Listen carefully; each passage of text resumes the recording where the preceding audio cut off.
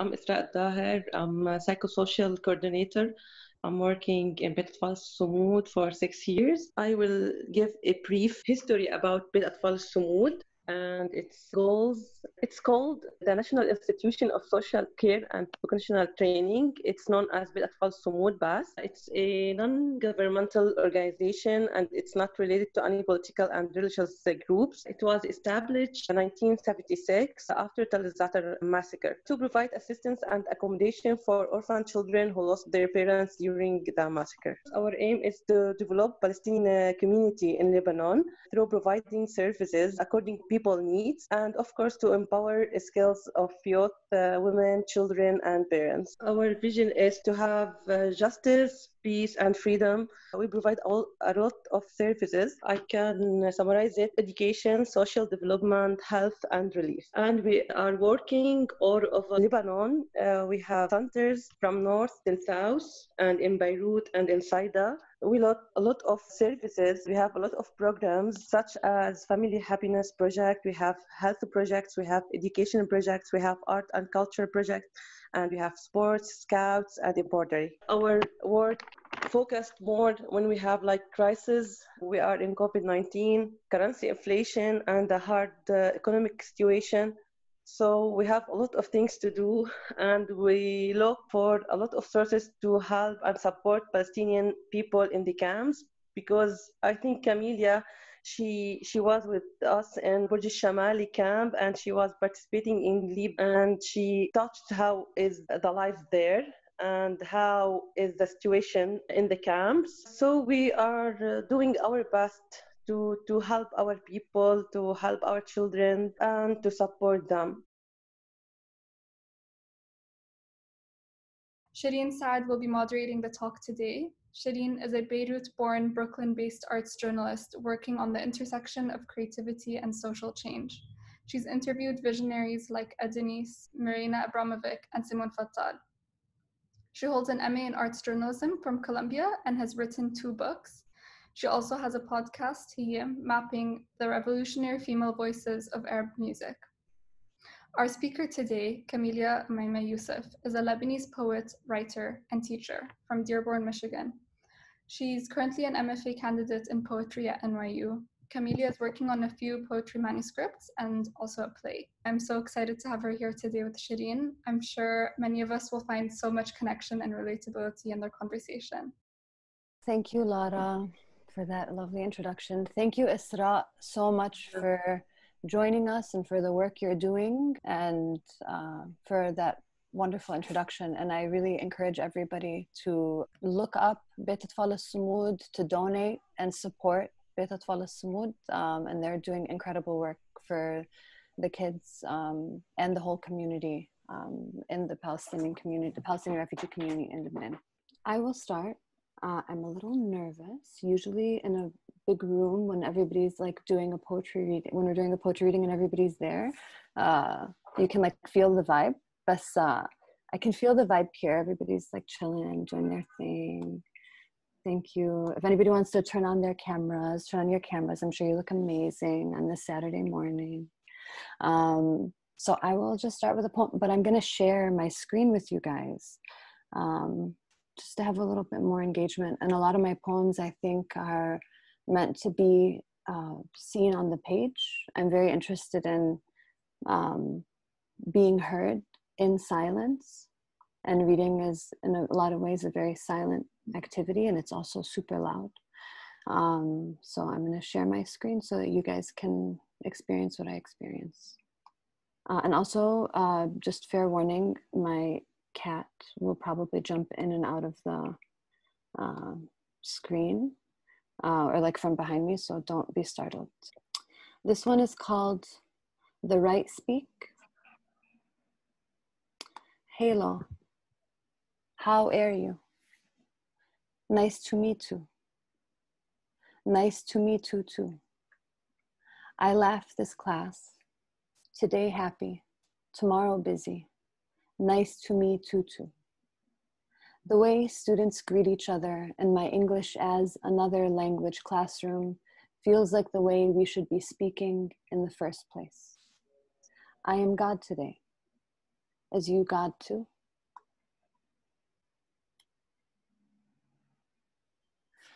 Love poem. At 3:13 p.m., you almost basically said you wanted to marry me. In a film essentially about Arab death, Godard said it would take a whole day to tell the story of 1 second. This is an offering for my grandmothers, who taught me to love in the village way. In those minutes, I stood on a ground that would not sway. I tried to fall a little. I trip on purpose sometimes to know I can. I fall indeed and do not get lost in a place I cannot map beneath these inky waters. I bathe and swim in this oasis in a droughted place. 7 times I run between the door and the mountain of clothes in my apartment. I dance. A water springs through the fake hardwood floor. Our sudden sun, Abrahamic cherubim parched in illuminate laminate light, bends onto his knees in desert dust, prays on the rug I got from Amazon. It's really soft. You should try it. I give it 5 stars. Miracled water, oracled light, the sky opened an eye. I make a playlist of the feeling of you. I build a mansion for you in my mind. I make a detailed itinerary for our life, a long list of the lists I will list to you in my own voice one day, in a mermaid city after we visit our cousins in the alien sky. We drink the ara of the moon, cheers over a plate of raw liver at our table in the sky. Maybe a little bit of salt. I will eat you without salt. I will drink casks of the tears of your past, have my coffee with your salt. I would eat a bundle of hearts, suck cardamom seed, a little bitter for your favor. Be the little gristle in my teeth a little. Why don't you let me sink my soft in your brain? Call it a, call it a, call it. I can't say that yet, but call it salt. I will salt you forever in dinner on my heart. 2 healths for your mind if I eat you with salt and give you a liver. Call it a map. Let us lick off our fingers the text of it. Let it sit, a tattoo of a falling salt.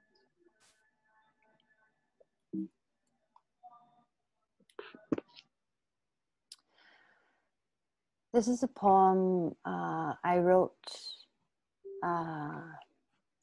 during a really difficult time. And then when the Lebanese Revolution in October happened, this poem became more clear to me as to why it happened or why I wrote it. And a lot of this stuff is kind of in process of being edited through my manuscript. So thank you for being here in the process, guys. Love, we develop a lexicon. Once upon a meaning, there was a morning to life. It puts on its prettiest earrings in the infinite mirror. Infinity, you are a snail unhurried. Infinity, you are a dream blinked away at dawn. Infinity, you skip a stone, a star across this tongue. Infinity, you wear me in silence and sing me these bones. Infinity, you are a cloak, the universe hemmed into your lining. Infinity, you are a woman. The ocean of the infinite licks the mortal shore. Here, the infinity we eat for dinner. A world will perish, and we have been sending warnings in private. A world will be birthed, and we have only known to attend funerals.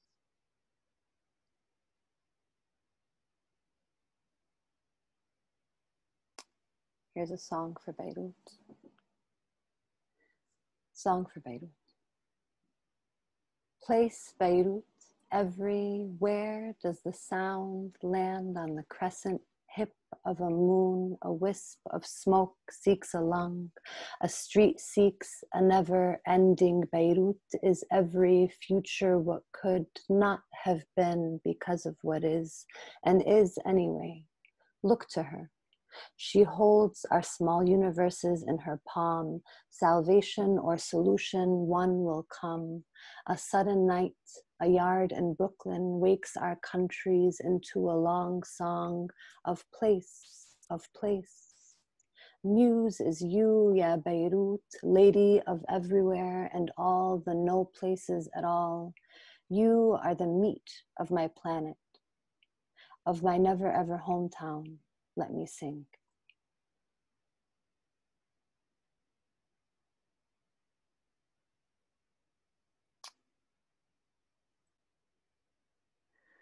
I'm gonna just go down through this one. Inheritance. After Khalid Matawa. I do not recognize my face like I do not recognize the fixed stars, though I meet myself each day and the stars each night. I no prophet by blood but inheritance, and yes, I do speak to God in faith at the end of evidence. I, a distant heir of Olayya, she has given me her riddling mouth, which laughs and lusts in a sounded silence, plays on the tongue and in history's dust. A bitter myrrh seeds in my throat, grows with each slow moon, set alight by the spitfire of Wallada, immortal lady whose words lay men to ash. My eyes from the seamstress stitching scarves from trims of silk to veil women after Taimur's sacking of Damascus, thick lined with the kuhl of Ali's inkwell, warding off evil with my dead grandmother's incantations. Fields farmed for Fakhruddin valley my cheeks, all the fallahin in my family line, crops for centuries stolen, unharvested, sitting in brine, in the cellar forgotten after the final father's going away. Jurhum and his perished tribe hide in the white of my eye, silent ship in the lawless sea, carrying all 80 of Nuh's compatriots to hide in the safety of memory. Before the age of nations, I lived among fallen juniper, carved into busts of mothers by hands leathered by knives, and pride and I waited in a kingless womb.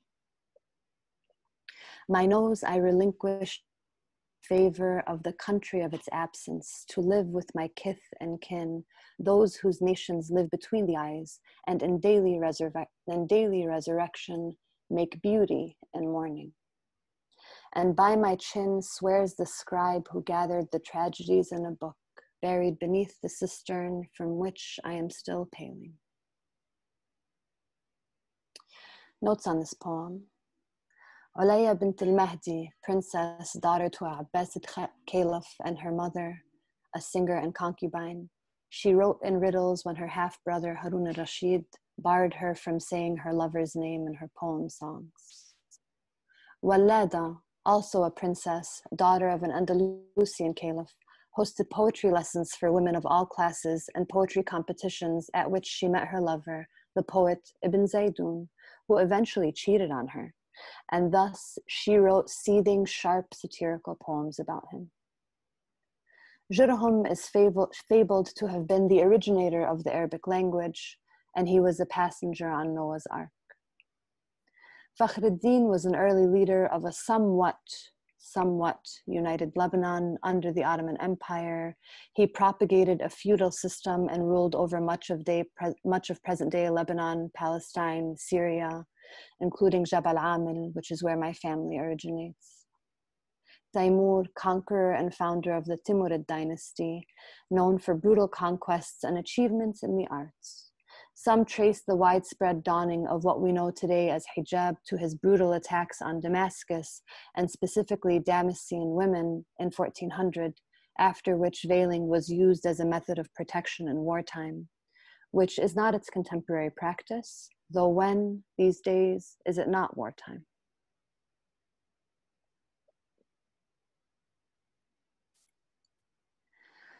So this is where I'm getting a little bit into some of my research, guys, which is about Etel Adnan, and I'm giving you a sneak peek. So thank you for being a part of this.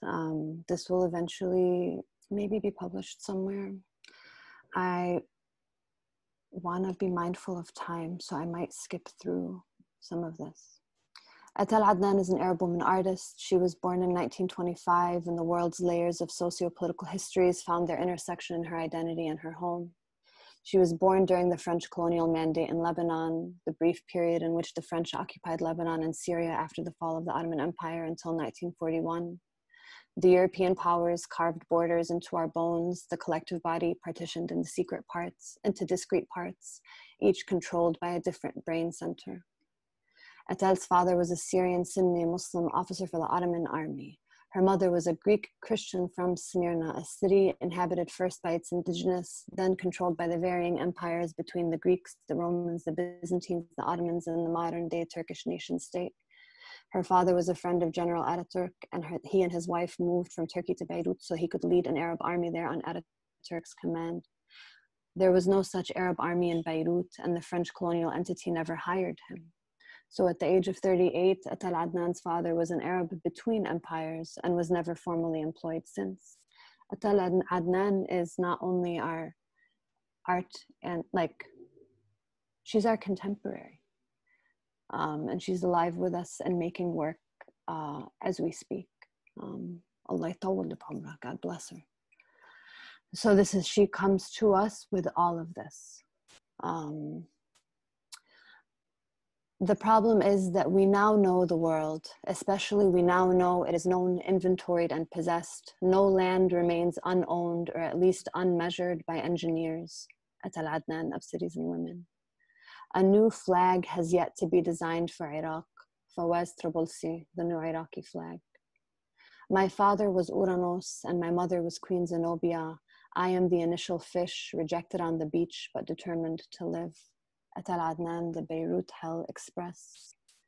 All of this within 30 years. All of these flags. On some streets, Lebanon spoke Arabic, on others French. In villages, Arabic, others French. At homes, Arabic, others French. Atal's home, Turkish, Greek, and French, and occasionally Arabic, and Atal's French missionary school, French. Quote, the method used to teach French to the children was in itself a kind of psychological conditioning against which nobody objected. The people thinking that whatever nuns do is always good and for the best. So there was a system in which all the French-run schools which charged a few selected students to spy on the others. Anybody heard in class or in recreation speaking Arabic was punished, and a little stone was immediately put into the pocket of that child. Speaking Arabic was equated with the notion of sin. Atal Adnan, to write in a foreign language. The colonial strategy of punishing students who speak their native tongue reverberates across time. The severing of tongue, a material object of identity. In 1970, my father attended a French language private school on scholarship in northern Lebanon. His school was run by Lebanese natives who spoke French. He too was punished by the teachers for speaking Arabic, and he recalls that same stone. In my father's school, it was a single stone called le signal. Each student who spoke Arabic would have to pass the stone to the next person who dared speak in their native tongue, and so on and so forth. At the end of the school day, the teacher would ask the class, Qui a le signal? The student with the stone would raise their hand. Qui te l'a donné? The student would point to the student who gave it to them. Qui te l'a donné? And so on and so forth. Little by little, a whole generation of educated boys and girls felt superior to the poorer kids who did not go to school and spoke only Arabic. Arabic was equated with backwardness and shame. Years later, I learned that the same thing was happening all over the French Empire in Morocco, Algeria, Tunisia, Black Africa, and Indochina. Atal Adnan.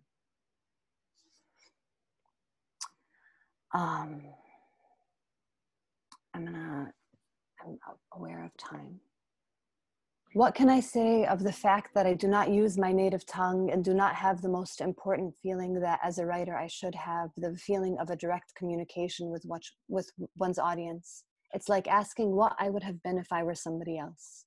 There are no answers to such questions. These questions are like trying to hold reflections in one's hand. There are a growing number of writers who use an international language, like English, who in fact use another language than their own because of history, because of exile, or because of personal taste. Frustrated with the ubiquity of French in the streets in their home, Atal Adnan's father insisted that she learn Arabic. He first took up the task himself and tried to teach her using a grammar book, but being a man vanquished in the war, a witness to the end of an empire for which he fought, got wounded and decorated, this Ottoman officer was not a pedagogue. He instructed young Atal to copy the grammar book word for word, and so she would learn Arabic, a language that to her was neither foreign nor familiar. She never fully learned the Arabic language. It remained to her a forbidden paradise. I am both a stranger and a native to the same land, to the same mother tongue. Decades later, Atal turned to copying Arabic script word for word in her artistic practice. She took up makimono, an accordion-like Japanese style of art bookmaking in which each page can be read either on its own or connected to the larger whole. Something from my childhood emerged. The pleasure of writing, line after line, Arabic sentences which I understood very imperfectly. I took modern poetry written by the major Arab poets and worked with them. I did not try to have them translated to me. I was satisfied with the strange understanding of them, bits here and there, sentences where I understood but one key word. It was like seeing through a veil, looking at an extraordinary scenery through a scene, as if the screen did not erase images but toned them down, made them look even more mysterious than they were. This is her copying of Al-Hallaj.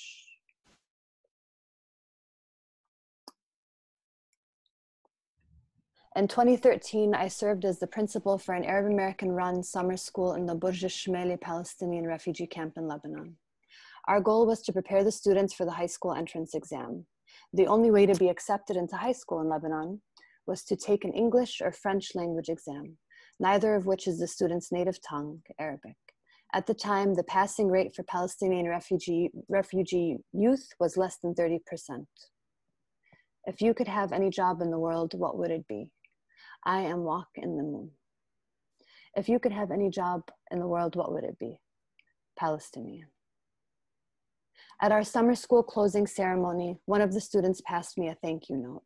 It wasn't written in English nor Arabic, but in Lughat al-Net, the language of the internet, which is the Arabic language transliterated into English letters using specific numbers to signify the letters that English does not contain. Wikipedia calls this the Arabic chat alphabet.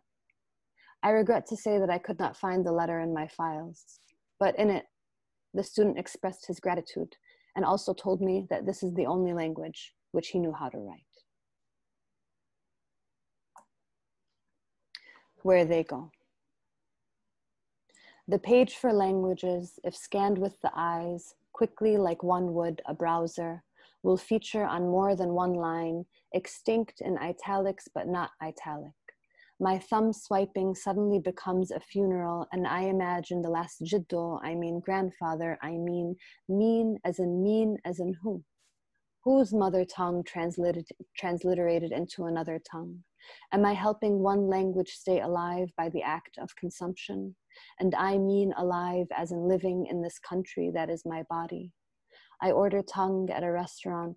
Because of the cut of meat I requested, the man asks me if I am from that village. I wanted tongue and raw liver. In that language, one no longer says that the person one loves is one's liver. It is the grandmothers who say this, who said this, those livers. I am told this is a common term of endearment. In this language and that one, no one has ever called me their liver. I want to be called a liver by someone who accidentally types I instead of O, like Jamal wrote, and then someone understands that this too is true. This language cuts open a word, like Nizar wrote, carves meaning out of its belly, leaves the carcass out to dry. A funeral procession marches in my mind for the ones made gone without ado. What happens when the world swallows the tongue or a nation? Oh, all these travelers.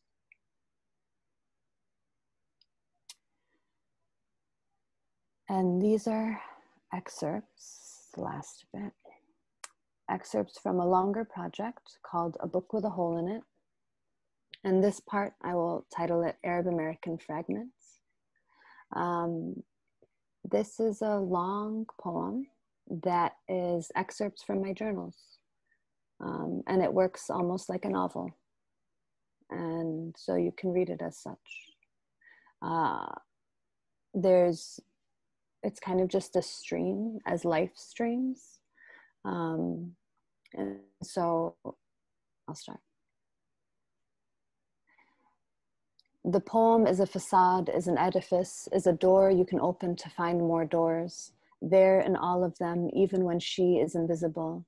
The long ones are a search for truth, a making of a land, and inviting others to live there. She is the reason I poet. She, the first reason the world didn't make sense. At family dinners, I practiced the silence of her name, the name of a star. I feel so far from a history and a knowledge that belongs to me. Language is the key, but it only opens one door. Language is occlusion. Words are separate from what they represent. No evidence, no proof, nothing to show. The small, tiny neurons of memory that contain me. I have gotten myself to this very place. Coffee, a reckoning. Got here and stay here. They flow into me and not out of me. They create, accumulate as debris in my mind. Subway ads, every single one.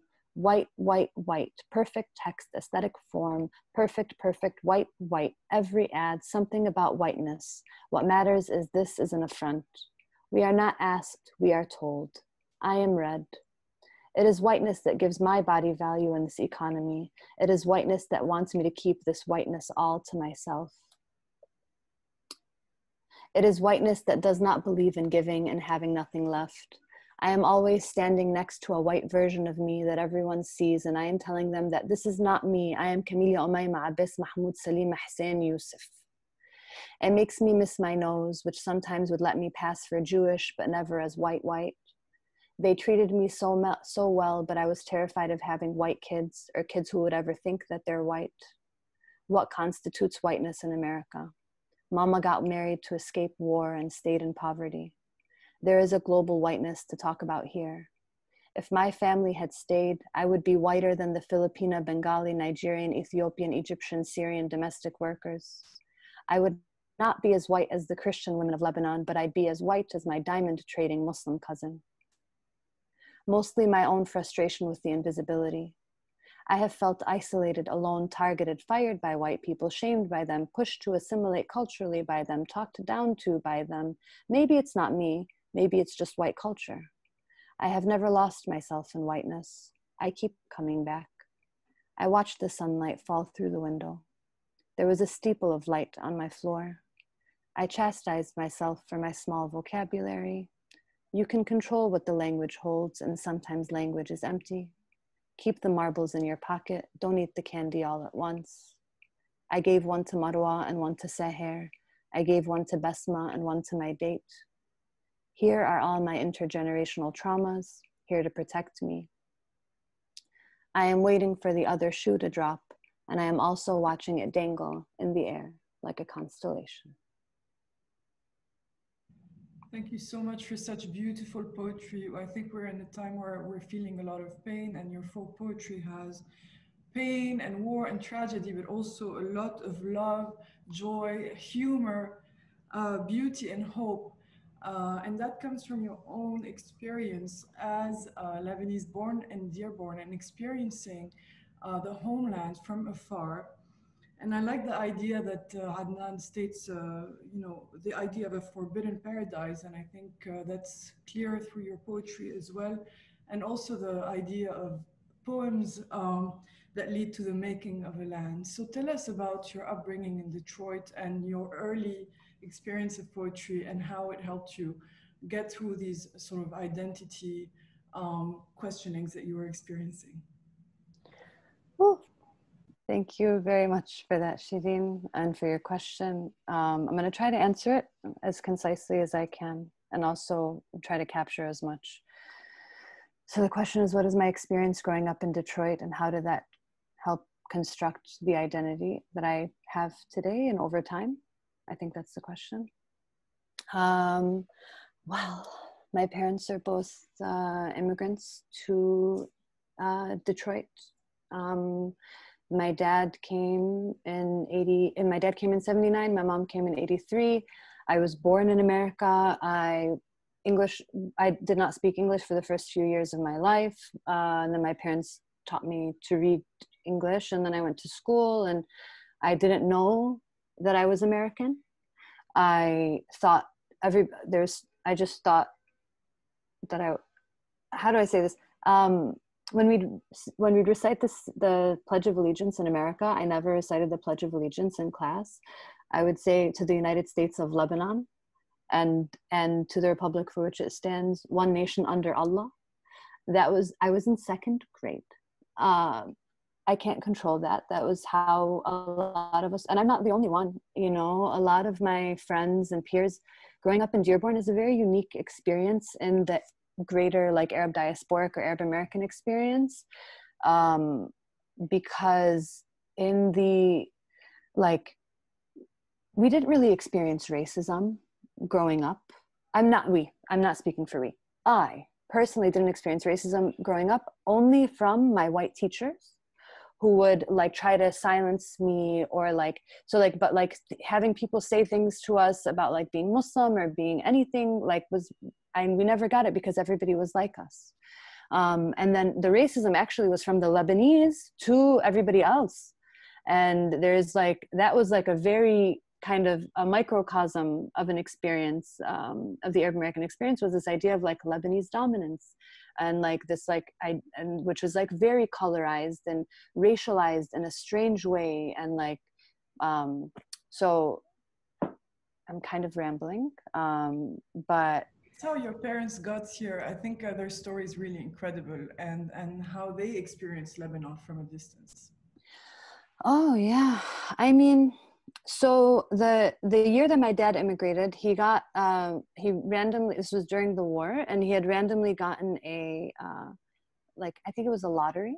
He came here by a lottery, by visa lottery, and there was and he came in 79. He was issued that visa in 79. Also in 79, there's one historian who talks about this. His name is Ahmed Baidoun, in this book called Bint Jbel, Michigan.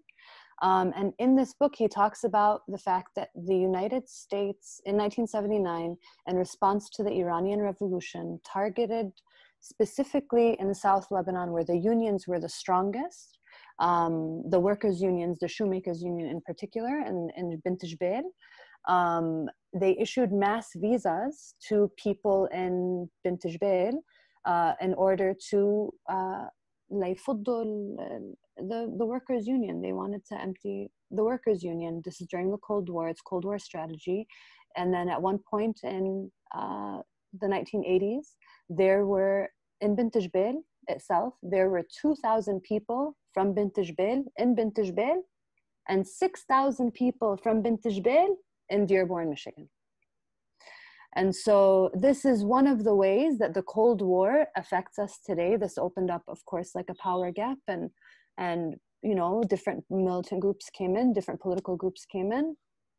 And that's kind of, and so I don't know if specifically, I have to maybe do a FOIA, if my dad came as a result of these specific like wave of worker visas.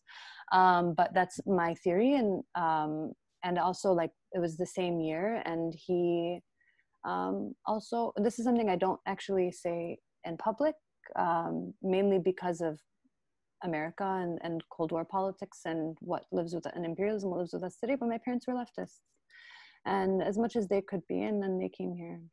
I'm not going to say more.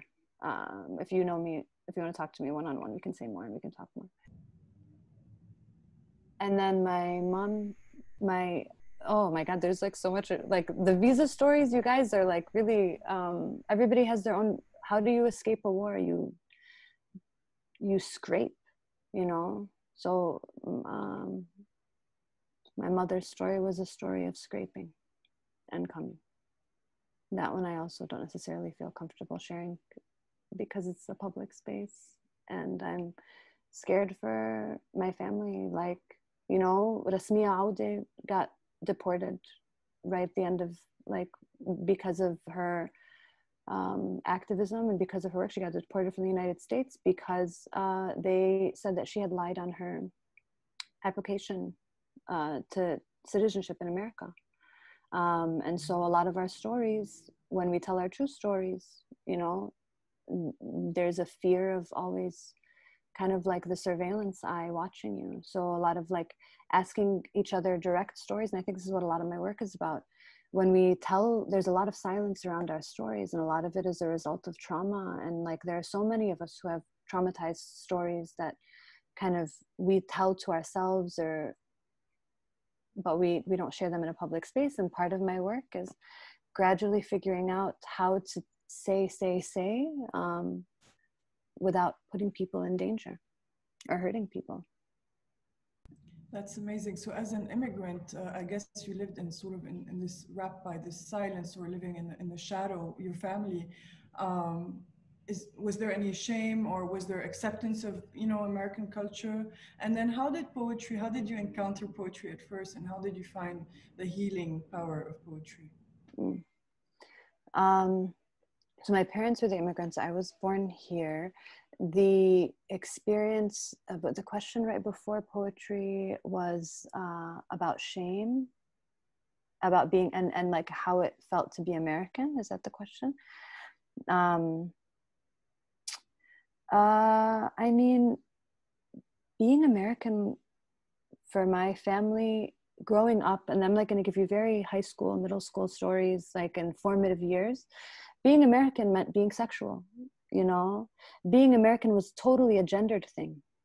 Being American was what you wore, you know, and don't be like the American girls. Don't go be free. Don't go do this in the street. Don't go do that. Even though my parents were very open-minded progressives, you know, but I still grew up with a lot of even with open-minded progressives, there's a lot of internalized misogyny. We are all misogynistic. Every single one of us. We're all homophobic. We're all racist. We're all this. Everybody is. It doesn't mean that it's okay. It means that we need to reckon with that truth inside of us. So I say this to say, my parents, the amazing progressives that they were, still internalized misogyny did not miss us. So there was that, the gendered idea of like what it meant to be Amerkiye. And there is also this idea of being American. A lot of these are really fresh, raw questions. So I'm like very excited to answer them. You're getting just kind of raw answers from me. Being American also was about like, what's the word I'm looking for? It was like a form of like professionalizing. This idea of the capitalist idea of what it means to be American. And like what it means to be self-sufficient, and what it means to be successful in the capitalist paradigm, and how to present yourself with language, and how to pass your accent. The way I used to speak in high school is not how I'm speaking now. And I think my evolution of code switching over time has like evolved. And I don't even know what my original voice sounds like because of the way that like language has shifted in different spaces, and how you survive. And so being American meant sounding in a particular way. Being American meant proximity to whiteness. You know, a lot of people, my family grew up, everybody was very secular in my immediate family and some of my extended family. And so people looked at us and would say we were American because we weren't religious. There weren't very many secular people in our community, or there were, and they were just, you know, chilling, silent, living their lives. And so we were called Americanized, even though we all spoke Arabic and learned it and read and wrote and tried, at least, you know. So let's talk a little bit more about poetry and the first poets you read, what you loved about them. I know you read a lot of Arab poets, both contemporary and, you know, from the past. And you started teaching poetry workshops, which was is still a really important part of your process. So let's talk about poetry. So the first time I used to want to, I was like very active in politics and activism.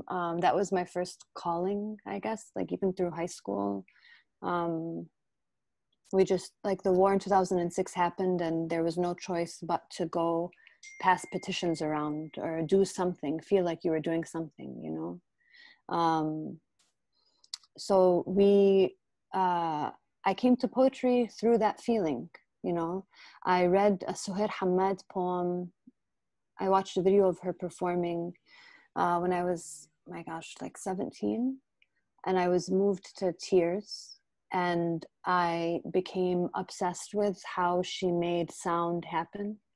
And how the sound sounded both like Kulthum and like hip hop at the same time. And it was so nice to be able to find a home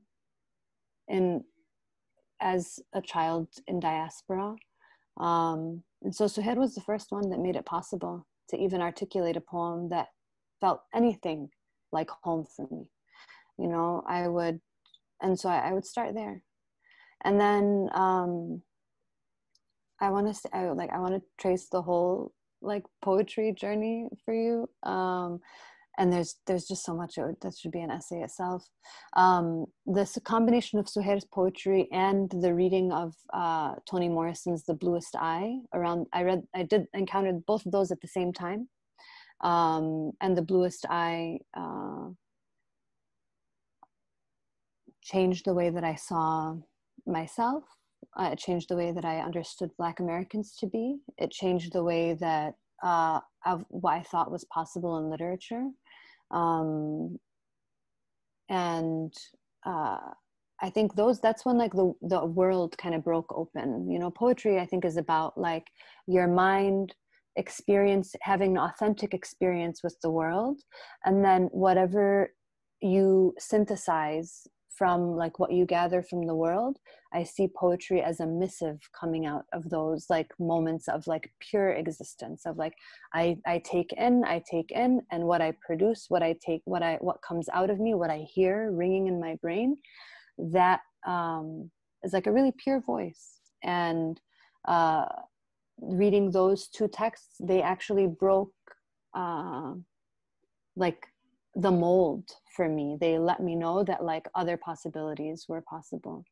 And then as of more recently, I've been reading just like trying to find Arab. There's a line in a book with a hole in it that says, "Where are an Arab woman's journals for me to page through?" And I just want the voices. We are missing so many narratives from Arab women, femmes, queers. Like there's nothing. We don't get told any of these stories. What poetry is recited in schools? Whose humanity is asserted, you know, in the mainstream, in whatever, even among families. And so a lot of my work has been kind of like playing catch up with history. I have a bunch of like anthologies of Arab women's poetry. There's one, and the poem Inheritance comes out of the engagement with those poems of like, here, it all started actually, I'm gonna just be very brief. This actually started with Arabic pop music. I was trying to find songs that like reflected like my mood, the one Arabic, like when thinking of like political Lebanon, like what is the song that got me, that riled me up, that matched my energy, that matched my affect? Miriam Klink's Klink Revolution. Okay. It was like this song that like where it's like a dance beat. I wish I could play it for you guys right now. And then a dance beat, and then also just like she's talking about tires burning in the street, corrupt politicians, everything. And she was doing this in 2012, and everybody made fun of her for it, but it was genius. And so like I was trying to find that kind of anger, that kind of like something to really like be able to let you feel fully the experience that you get from your own life matched in a piece of art. I was looking for that anger, that kind of catharsis, and I found it in Arab women's poetry that was written centuries ago, a century ago, 80 years ago, 20 years ago. All of it feels like we're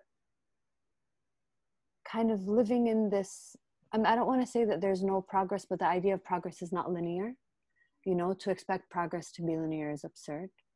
Rather, I was upset that I would read Nazik and Malaika's work, and also with like a quarter a third of a tongue of Arabic, truly, when I'm reading, you know. Although I do make a practice of translation and intentionally translating poetry. Like the poems that she wrote could have been written in Dearborn in 2014, you know? And it's like we have carried all of our traumas and all of our oppressive systems with us, and they manifest themselves first in the family.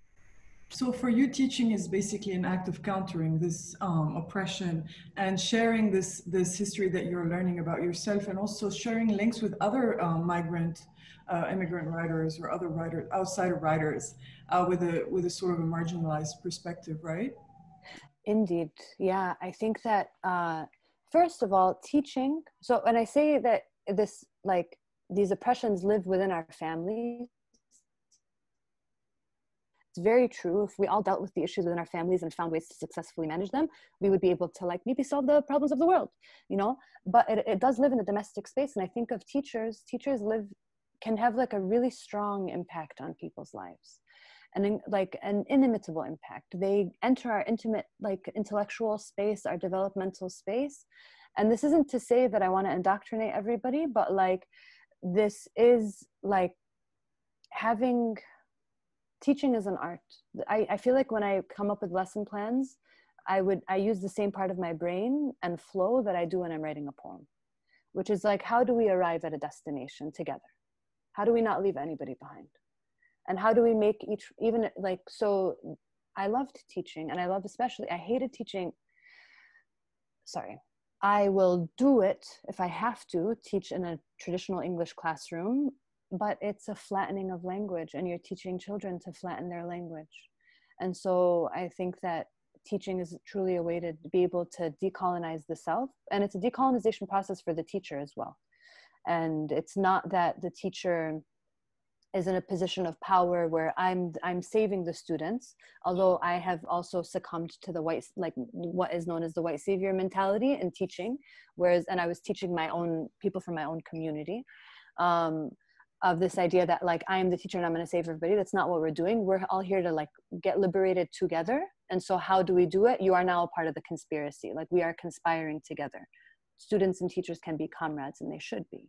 And Fred, speaking of connecting with other communities, the work of Fred Moten, who's an incredible poet, theorist, thinker, person in study, like just Black radical enigma, yani, who is also like, he talks about study as a collective task. This is an act of study right here.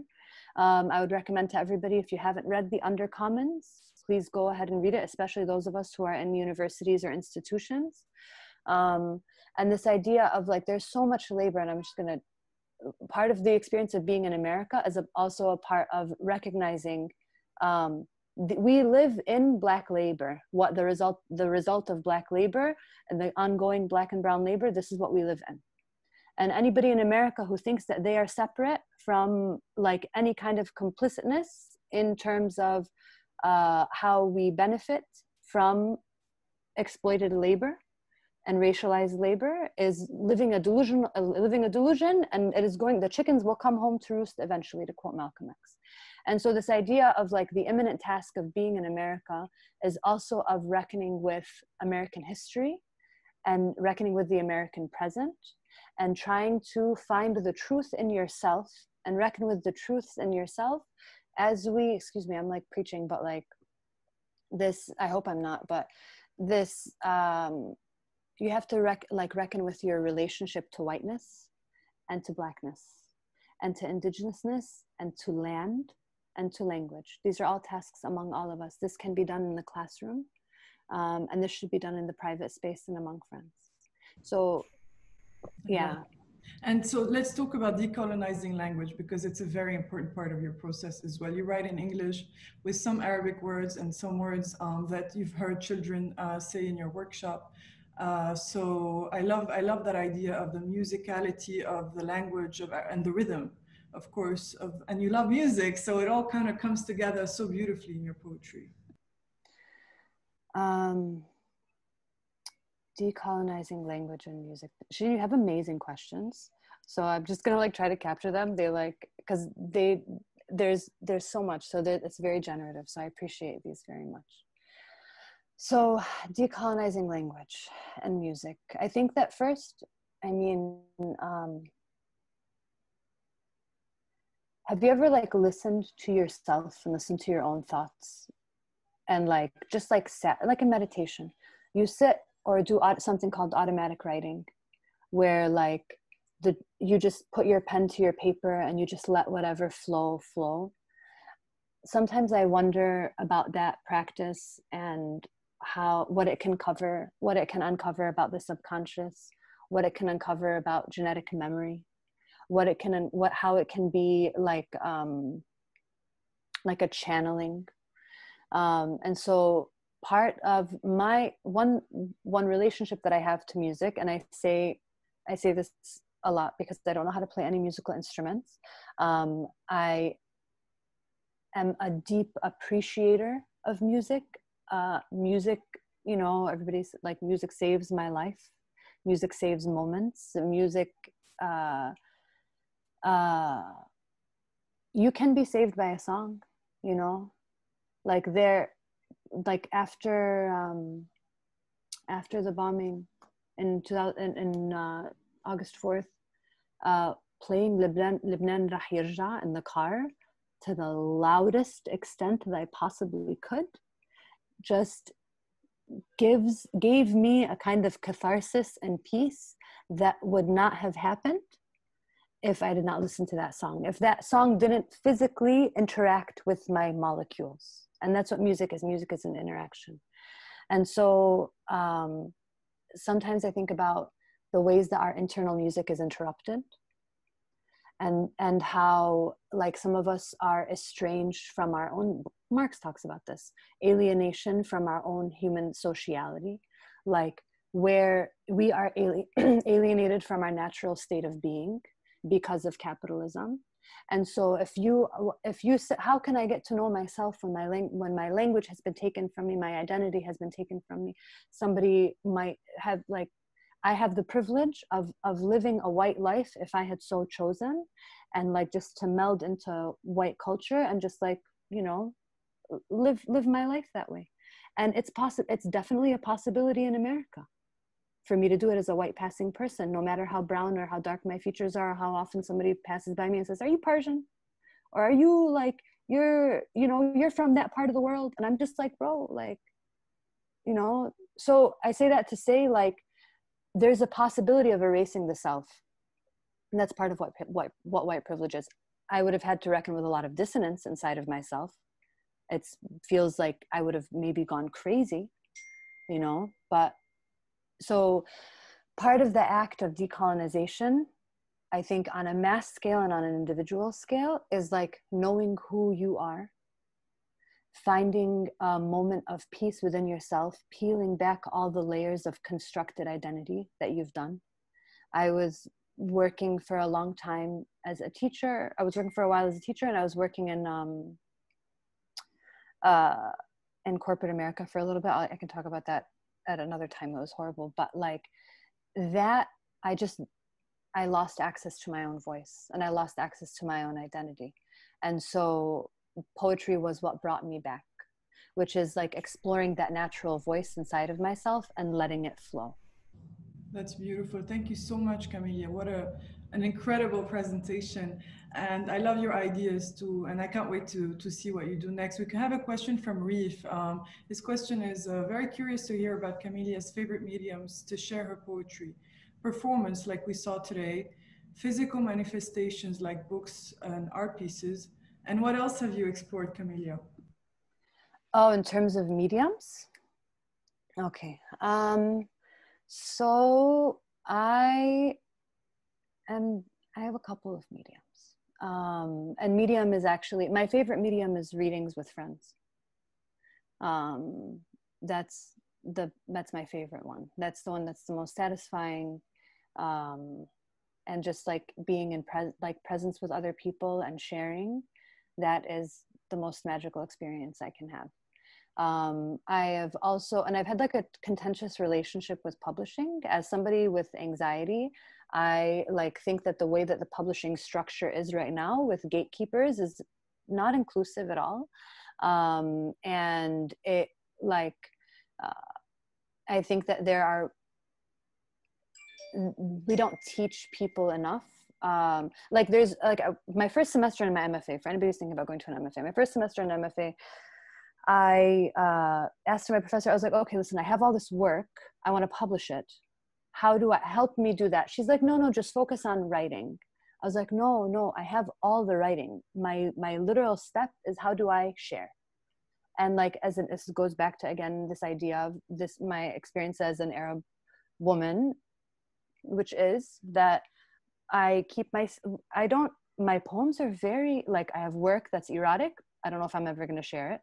I have work that is, that talks about family secrets.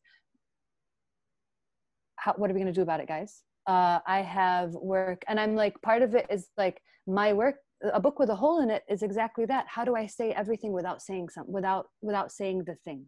And if I am saying something in the absence of the thing, am I still saying it? Have I said it effectively? And so this idea of like, what is like, so I'm very interested in semiotics, to say that as well.